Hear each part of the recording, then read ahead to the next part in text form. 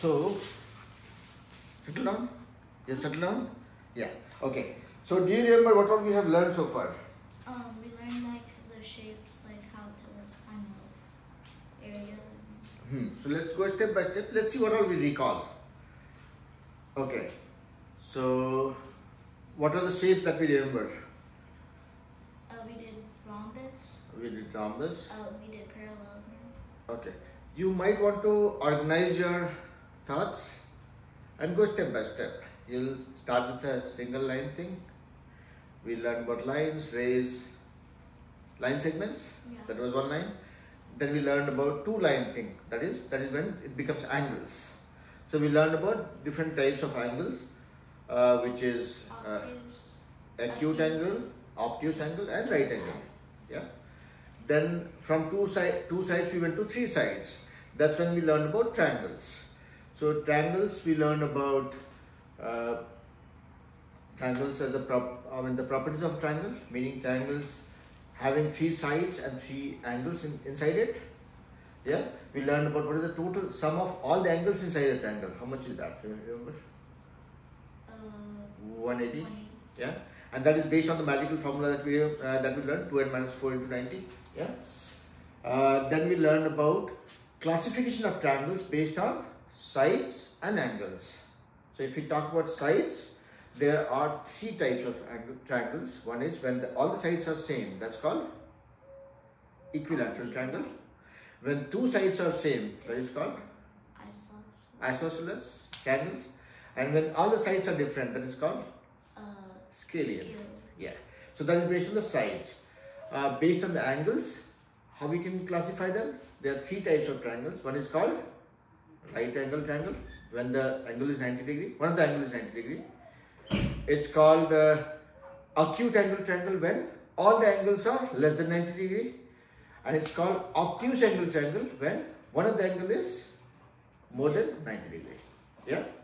So that is based on the angles. Now, so we talked about the triangles. The question that can come to our mind is, can a triangle have two angles which is 90 degree? Imagine a triangle where two of the angles are 90 degree.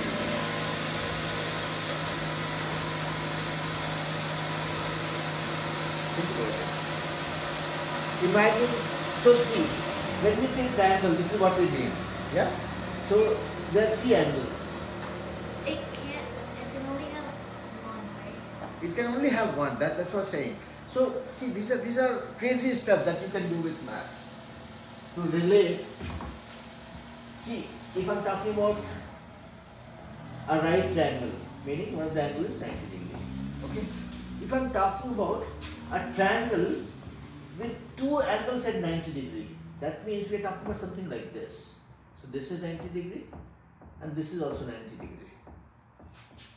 This will never be able to form a triangle actually, because this is going straight, this is also going straight. This is more like two parallel lines. Yeah.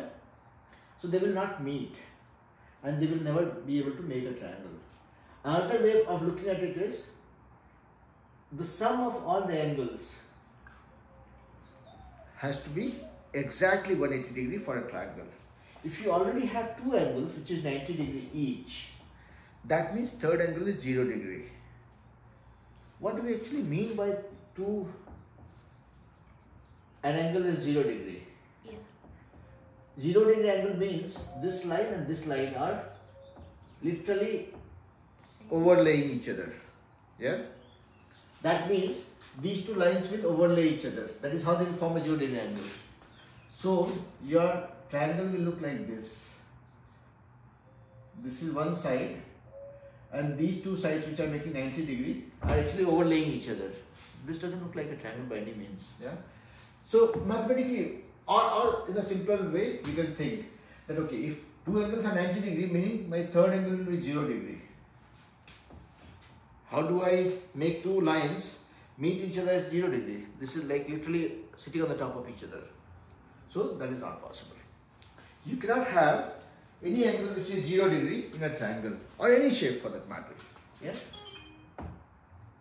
If somebody is, this is 90 degree, 90 degree. Let's say if I'm drawing a shape like this, more than 90 degree, this is 90 degree, this is less than 90 degree. But the time axis is 0 degree, meaning the two sides will come, kind of sitting on each other. That is not possible technically. Yeah. Okay. So this is one thought, that can I have two angles equal to 90 degree? The answer is no, because third angle will become 0. Okay. Now the question, if I ask, can I have two angles more than 90 degree? More than 90 degree? Yeah. No. No. Because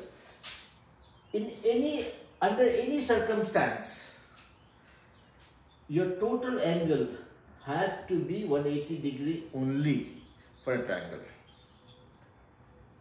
So if I have one angle greater than 90 degree, let's say it is exactly 91 degree, okay? And second angle is also more than 90 degrees. So let's say it is 92 degrees. I'm not increasing it much. But as soon as I do that, my two angles itself is making 183 degrees. I can never ever have a triangle with the sum of all the angles more than 180 degree. So this is not possible. You already crossed 180 actually. So not possible. Okay.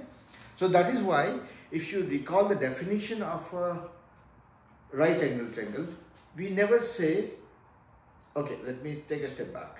When we say acute angle triangle, you say when all the angles are less than 90. That is what is called acute angle triangle. Meaning this angle, this angle, this angle, all are less than 90 degree. Okay. But when we define a right angle triangle, we don't say when all the angles are 90 degree. That is not possible, first of all. We don't even say when two of the angles are 90 degree. We say only one angle is 90 degree. Okay. Because the time you have more than one angle 90 degree or more, that is not a triangle. Okay. Similarly, when you talk about an obtuse angle triangle, there also we say an obtuse angle triangle is a triangle where one of the angle is more than 90 degree. You can never have a scenario where you have two angles more than 90 degree. So that's why we say one. So that's the definition, or that's the difference between the definition of the three types of angles. Okay. Now, what else we have learned? Then we learned about the shape with four sides. Before we go there, there is one more thing that we learned.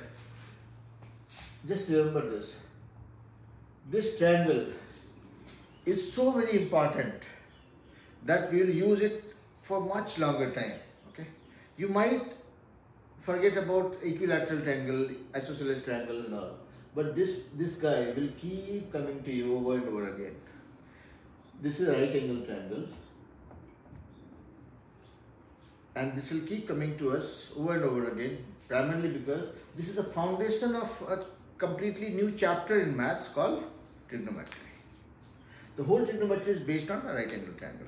So what more we learn, more we understand this guy, more easy it will make our learning of the subjects that we learn inside math in subsequent classes. Yeah.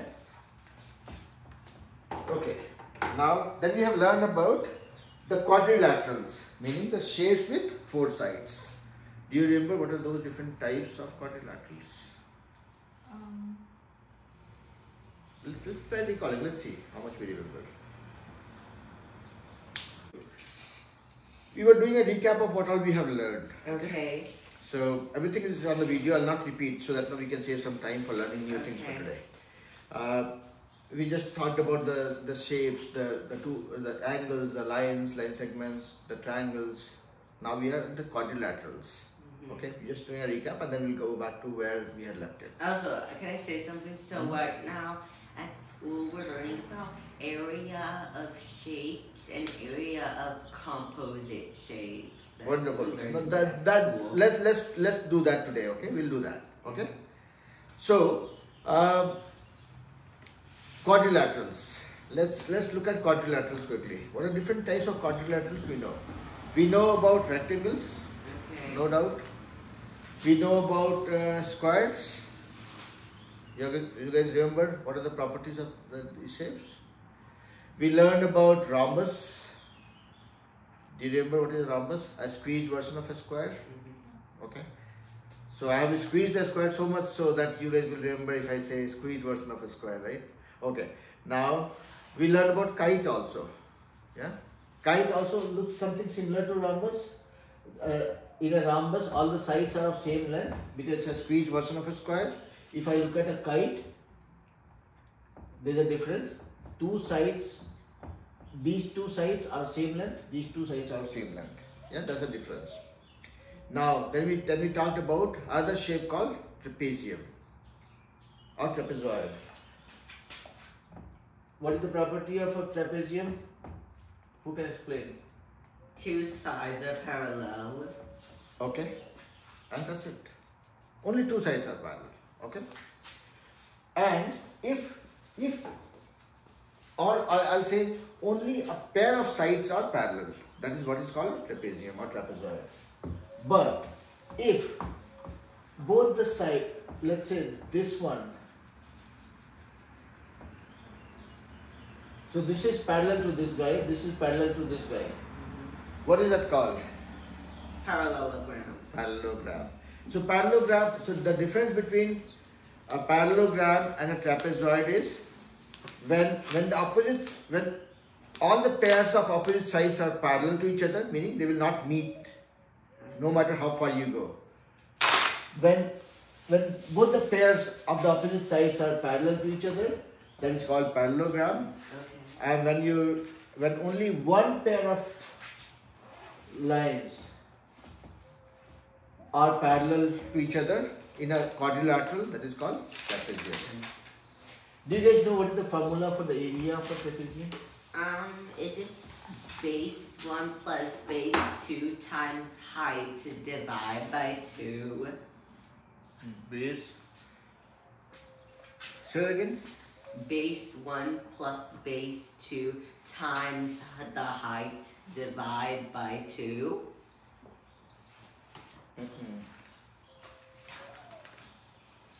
No. Wait, for which one? Trapezium? I don't think. It's 1/2 Uh-huh. a base 1 plus base 2 Okay. divided by 2. Or, oh, it's height, right? Yeah, it's height. Yeah. not- Half. So the property of trapezium, if you see, let's say this is one side, this is second side, which is parallel to each other, and the perpendicular distance or the height between these two is h. So the area of a trapezium is half of height multiplied by the sum of the parallel sides. Is this like the... But you could also divide by 2. You This could is what my teacher taught me. Half, okay. Yeah. This is correct. Yeah, I'm just trying to relate to what Mitran said. You said half of. No, I said base 1 plus base 2 times the height and divide by 2. Okay. No, you said it right then. Yeah. So when you said base 1 plus base 2, maybe I got confused. When you say base 1, base 2, here what we mean is the two parallel sides. The pair of parallel sides. Oh. That's what. So yeah, I mean, if your teacher has explained it that way, I will not contradict that. But yeah, I was thinking that no, we call them as parallel lines. So we just count the length of those sides and multiply that by the height or the distance between the two divided by 2. Wait, is this semicircle thing is like 3.14 r squared divided by 2? Yeah. Okay, so let's go back to area. Okay, so let's look at different shapes. All the formulas for area or perimeter that we are going to talk about today, nothing is done in air. Meaning, there's always it's always mathematically derived. How is that formula built? Okay, some of the things I'll be able to explain you guys because that is easy to understand. Some of the things I may not be because those are derived based on the calculus theories. Okay, like the differential shapes, the things like area of a perimeter area of a, let's say, circle, that's derived in a different way. So I'll not be able to explain everything to you guys because it might be a little too much at this point in time. So let's go step by step, okay? What we need to recall is that area means the space that it takes on the surface. If I'm talking about area of this guy, there's no formula for this. You have to break this into smaller shapes, or the shapes for which you know the area. So let's say if you break this, A triangle and a rectangle. and this is a 90 degree, okay? So what happens is, this is a right angle triangle and this is a rectangle. Find out the area for this, find out the area for this, add them together. That is the area of your composite shape. That's what we've been taught. Yeah. So that's why, you know, in few classes I've tried to emphasize so much on area, the concept part of area. Let's say somebody says, find out the area of this. Trust me, there is no best mathematician in the world who can find out the formula for this. There is no formula that exists actually. What normal people like you and me do, we break this into smaller, simpler shapes. Okay. What you can do is, you can say, okay, I can join these two to make it a triangle, or I can probably join these two to make this like a trapezium. So this is my one trapezium. Okay, let me join these two to make this a triangle. Okay, I can join these two corners to make this like a triangle. This is another trapezium. This is another trapezium. This is a right angle triangle. This is another triangle. Now add the areas together. Okay. That becomes your total area. Okay. So when you look at the question, when you have a problem to solve, your attempt should be to simplify that. Okay. So composite looks complicated, but the intent is to make it simplified. Yeah, agree? Now let's look at, so what is important then is, we should know the formula and the concept behind for area and perimeter for all the simpler normal shapes, and we can use that for derive the area and perimeter for complex shapes as needed. Yeah. So let's quickly look at what are the things that we know. Rectangle? Base times height. Yes, base times height. Area is equal to base times height or length times width, whatever you call it. Yeah. Square. Base times height. Huh? Base times height. Base times height. Or you will just say, because the base and height both are same here in case of square, you will say base times base. Base times base, or length times length, or length square, whatever you call it. Up to you guys. Both are rectangle, you use the same formula. Here, just you know that based on the property, you know these are same.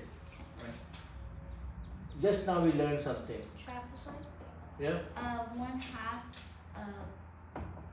1/2 times times base times height.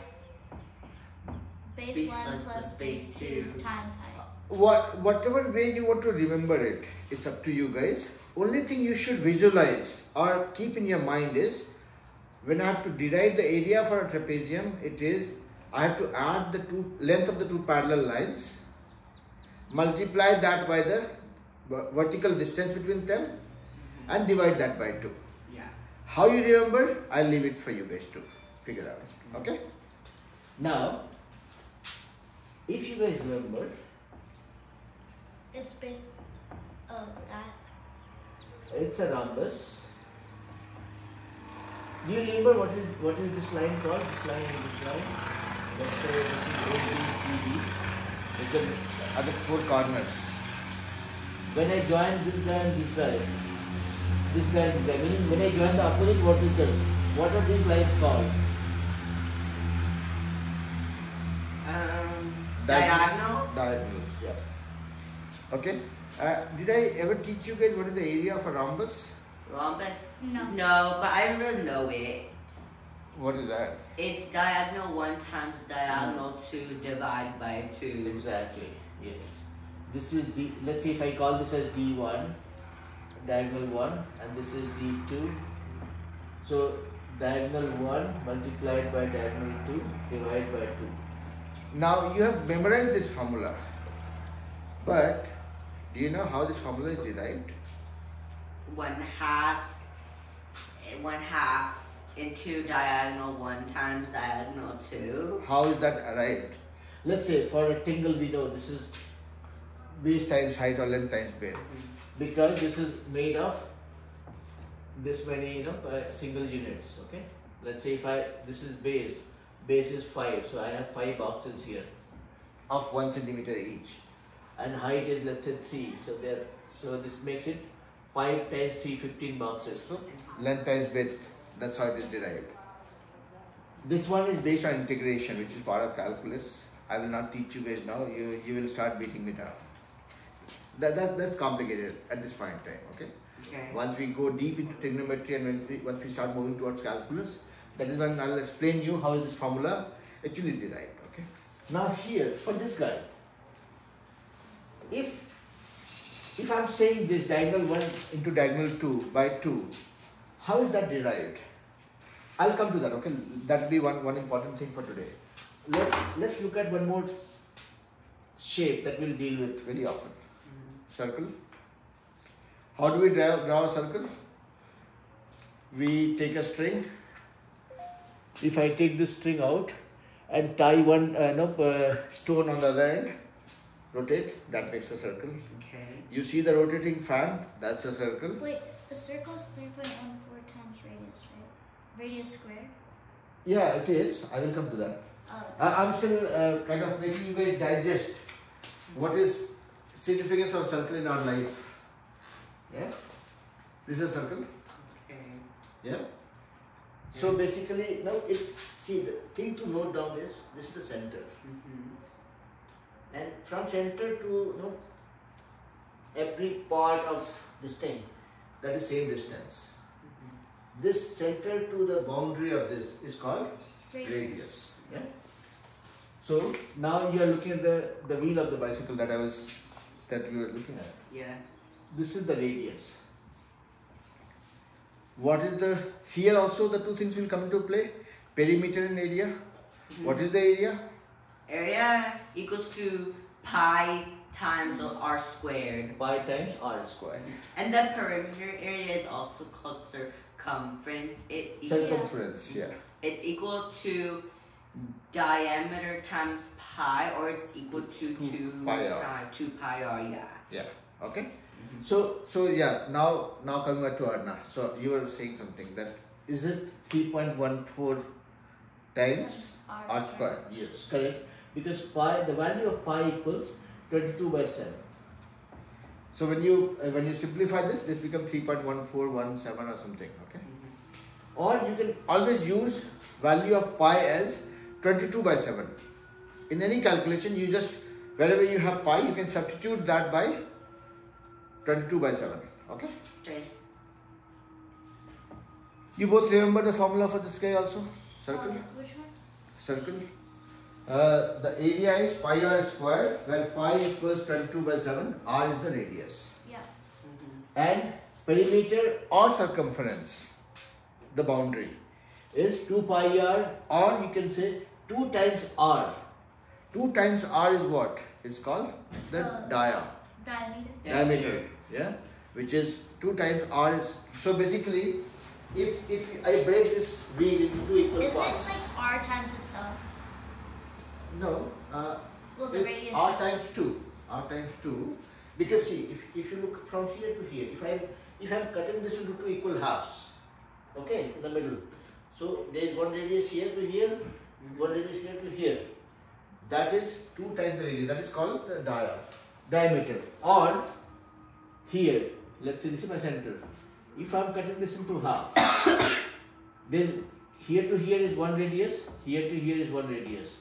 So this length, the whole length from here to here is called the diameter. Yeah. Which cuts the circle into 2 halves. Yeah? Or in mathematical terms we call it semicircle. Yeah? And then semicircle is 3 pi times r squared divided by 2. Pi, yes, correct. And so that is how you can say perimeter is 2 times pi r, or you can say 2 times r into pi. 2 times r is nothing but the diameter. So you can say diameter into But you can, but the perimeter of the circle is also called circumference. Yes. Yeah. Alright, so these are the formulas. Let's quickly look at how this area of a rhombus is derived as diameter 1 to diameter 2 divided by 2. So this is where we will get to practice the composite shapes. Okay? That's why I am stressing on this one. This is a rhombus. I squeeze square. Yeah. So this, if this is length, this is also length, this is also length, this is also length. The sides are same. And the property of rhombus is when you join the opposite corners or the diagonals, they cut each other at 90 degrees. Okay. And they divide themselves into 2 equal parts. Meaning here to here and here to here will be same. Here to here and here to here will be same. That is a property. So that is something that you and I cannot change. Meaning, if you have a rhombus, you are joining the opposite corners, making diagonals. The diagonals cut each other at 90 degrees. Here. The diagonals cut each other at 90 degrees and they divide each other into 2 equal parts. Okay?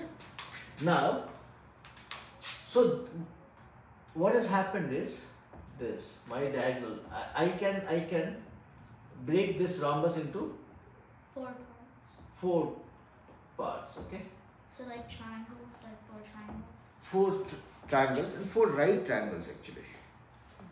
So Okay. wouldn't it like, it would be like b times h divided by 2 Yeah. times 4? Yeah. Because there's 4 triangles. Yes, correct.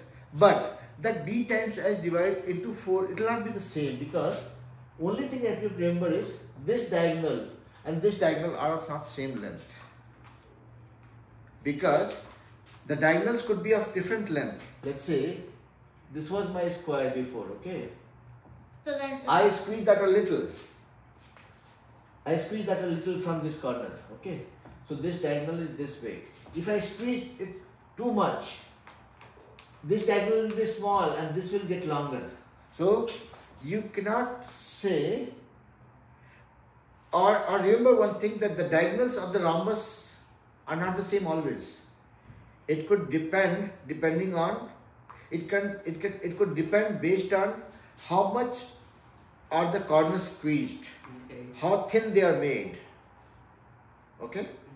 So, keeping that in mind, what I'm trying to say here is, this length and this length are same, this length and this length are same, but this diagonal and this diagonal are not same. They could be different, because you have to squeeze it more or less. That will determine how tall it becomes. If you are squeezing too much, this diagonal will become small, other diagonal will become very, very long. Yeah. Okay. So here, let's say, here to here, this is diagonal 1. Okay, diagonal 1 equals, let's say, A plus B. Okay, I'm calling this part as A, this part as B. Okay, this is diagonal 2. Let's call it C plus E. I'm just calling it, okay, just to explain this to you guys. Okay. Okay. Now, other property I explained was, when the diagonals cross each other in rhombus, they divide themselves equally. Meaning, if this is A and this is B, both are same. So it is not A and B, it is actually 2A. A and A. So this is A and this is also A. Okay. Similarly, this poor diagonal is also getting divided into 2 parts by this guy. So this is not C and E, this is 2C. So this is C and this part is also C. Okay? Okay. Now I have 4 right triangles. Okay? So I know this side is A, this side is C, this side is C, here also this is C, this is C, this is A. because they are divided to equal parts. So I'm trying to derive the formula for you guys. Okay, how is that formula of half into diagonal 1 into diagonal 2 is derived? Okay. Now this is one right angle triangle. Area of this guy is half into base into height. So C into A. Okay. Yeah. Yeah. Yeah. And this triangle and this triangle are same because see this side is and this side all are same actually. So these are two symmetric right angle triangle. So I can just say this part of the area equals this into 2. Okay. Are you guys with me so Yeah. far? Similarly for this guy, let's find out the area of 1 and this will be same. So it will be also 2 times area of one of the right angle triangle. So half, so this into C into A. Okay. Now simplify this. This area is how much? Half into C into A into 2, meaning C into A. This is also half into C into A into 2, that is also C into A. What is C? C is half of the diagonal. Diagonal 2. What is A? Half of the diagonal 1. Yeah. So the total area is this area plus this area. This area is C into A. This area is C into A. So this equals 2 times C into A. Okay. Yeah. Or let me not go that fast. I'll say this area plus this area. So C into A plus C into A. Okay. So that becomes 2 times C into A. Now look at this. What is C? C is diagonal 2 divided by 2. Okay. What is A? A is diagonal 1 divided by 2. Okay. So now your total area of the rhombus has become 2 times of D1 divided by 2 into D2 diagonal 2 divided by 2. Okay. Am I going fast, slow? Are you with me? Yeah, okay. Now, and then I will do tic-tac-toe. That makes it diagonal 1 into diagonal 2 divided by 2. So, all that drama and circus that I did here was only to make you believe that anything that we do in math is not based on an assumption. This is the area, formula for the area is derived. Okay. And how did we derive? We just broke down the rhombus into smaller, simpler shapes, the right triangles here. We just applied the formula and got this formula. Okay. So now, just because I have bored you guys so much about this formula derivation, you will remember that don't tell me how. I know area of a rhombus is diagonal 1 into diagonal 2 divided by 2. You told us enough. Yeah. So there was a reason for boring you guys. Yeah. But the fact is, any formula, anything that you come across, always question yourself. Do I know how it is derived? Try understanding that. Because if you understand the core of it, if you understand how is that derived or built, it will be a cakewalk after that. Okay? You'll not forget it. So, we looked at all the formulas, we looked at all the areas for simple shapes. We looked at rectangle, square, right triangle, rhombus, trapezium. Now, as you guys said, you guys are dealing with composite shapes and the area for that.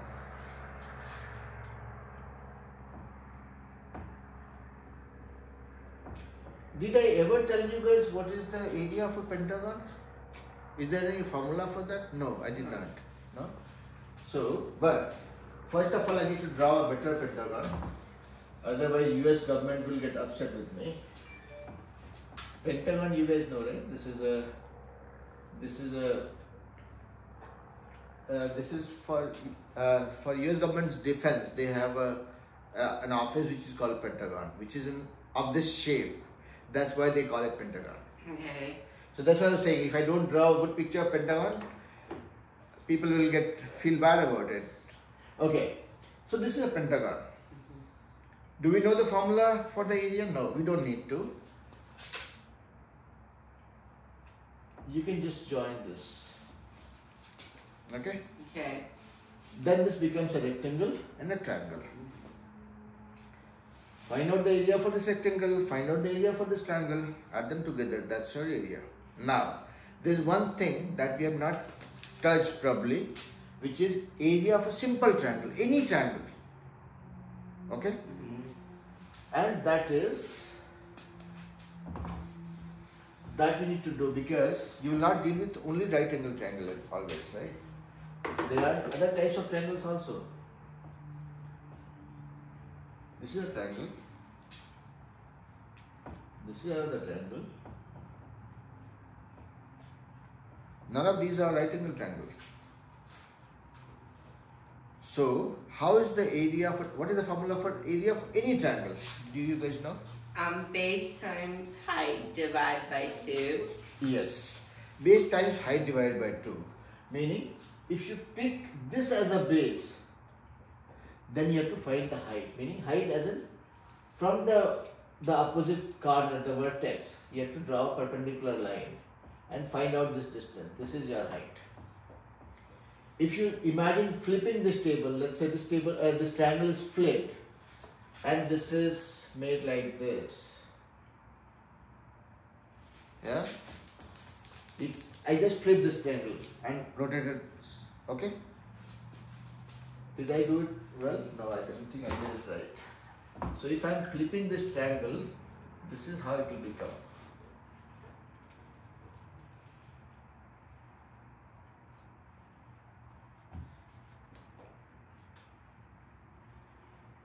This kind of looks like that one, right? I flipped that. I made it stand on this base. So this is not right angle triangle. Okay, let's not confuse this with a right angle triangle. I just flipped this triangle. This is not right angle.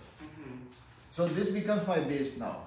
If I take this as base, what I have to do is I have to draw a perpendicular line from here, the opposite vertices, and find out this height. Okay. So, for any triangle, you have find out which one you want to choose as a base. Sometimes you'll be given the base and you have to find the area, find the height. Or any triangle, any random triangle that you pick up, you decide, okay, this is my base. What is the height? You have to find out the height. Meaning, from the opposite vertices, you have to draw a perpendicular line, find out the height of this guy, multiply this with your base. If you consider this as a base, then this is your vertices. From here you draw a perpendicular line, find out this length, multiply this with this base. Okay. So this is the area of a triangle, any triangle. So you don't have to worry about acute angle triangle, right triangle, obtuse angle. Any triangle, half time base times height. Now, that is why when we were dealing with this triangle, right angle triangle, we said half into base times height. This is my base and this is my height because this is already perpendicular. So that is why the same formula holds true here.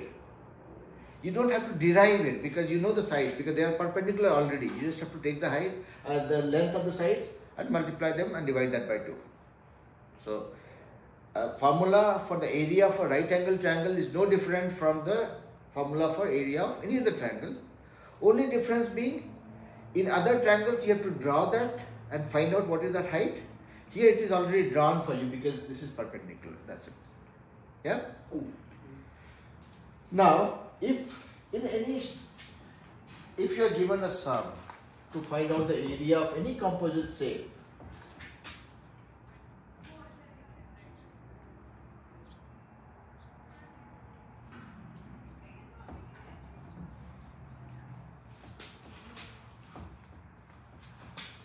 it's rectangle and semicircle, so you add it together. Yep. Yeah. So, when you are given the sum, draw it first. See how you want to simplify it. You can always choose.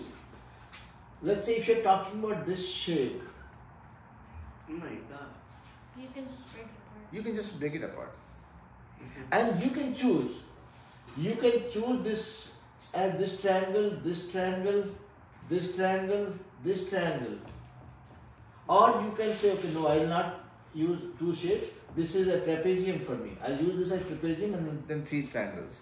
So it's up to you how you want to break it. And it also is a function of what are the things that is known to you so that you can simplify it that way. Okay? Now, what else is taught to you on this one which you want to cover in today's class? Apart from composite shapes, anything else that you're learning right now? We're learning. We kind of just went over it already. Okay. So what we'll do is, I will give you guys some sums on this one. Okay. That I would want you guys to do in the coming week. And tomorrow we will go from 2 dimensions to 3 dimensions. Meaning, so far we have been talking about area, perimeter. We'll start talking about volume and surface area Okay. at concept level. So see, my approach is always that I will bother, bore, frustrate, irritate you guys with the concept first. Enough. We'll look at the property. What do we mean by a certain object? What is meant by area? What is meant by perimeter? What is surface area? If you know the concepts, then you can relate that concept with different shapes, different objects that you see around you. And then apply the formula to derive it. But it's very important for us to know the concept first. The concept should go neck deep here, in your muscles, in your hand, whatever you call it, right? So that when you actually end up doing maths, people say, let's find out the area of a cylinder. The thing that should come to your mind, oh, cylinder, I know. Cylinder is nothing but a circle after circle after circle. If I put so many circles one on the top of each other, that's what makes a cylinder. As soon as the picture gets painted in your mind, then you say, oh, circle, I know. I know the area of a circle. I know the perimeter of a circle. What is that this guy is asking for? Then you relate that. So concept is something that has to get registered inside you so much so that you don't have to struggle to recall what exactly the question is. Okay. So next step is going to be 3-dimensional shapes that we'll talk about. Tomorrow we'll not do any formula. Tomorrow we'll only try relating the concepts around 3-dimensional things. What is volume? What is area? What is mass? We'll try relating that. And from assignment point of view, we'll only do the area and perimeter for all the shapes that we have done. More of a context-based thing, right? I'll give you some shapes, ask you to derive the area for them. I'll give you some write-ups in questions. Say, okay, somebody has this. There's a quadrilateral with 4 sides, which are equal or not equal. How do you find the area? I'll give you some composite shapes to find out the area, and then you guys can break it down. Okay? Okay. And then in the next tomorrow's class we'll learn the basic concepts.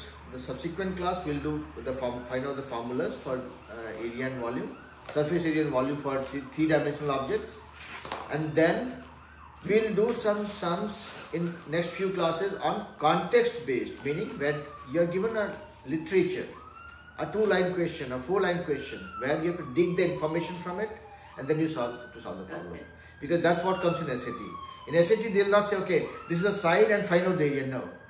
They will trick you by giving you, little bit of summary around it. And if you don't read it well, you might go wrong.